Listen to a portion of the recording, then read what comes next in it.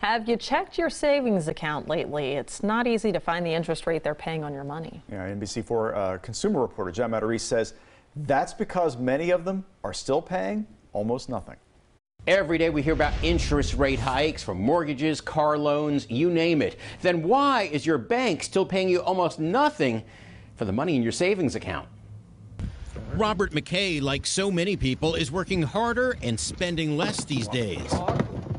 He knows interest rates are now much higher if he wants to buy a new chainsaw or ATV to work around his small farm. But as for the money in his savings account, it was like 0.001%.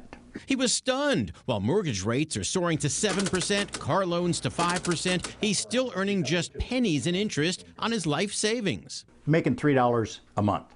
According to the FDIC, the average savings account still pays just 0.21%, less than half of 1%.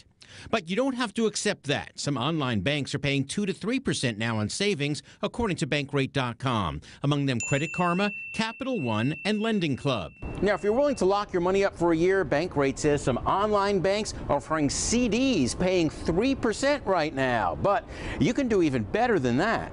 The government's I bonds that follow the inflation rate are now up to 9%, the best nearly risk-free investment you can find. You'll find those at the website treasurydirect.gov.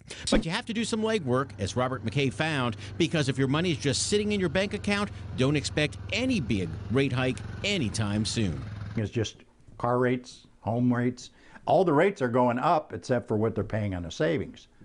So if you're making less than 1%, call your bank. Search online banks or check the government's Treasury Direct site so you don't waste your money. I'm John Matarese, NBC4.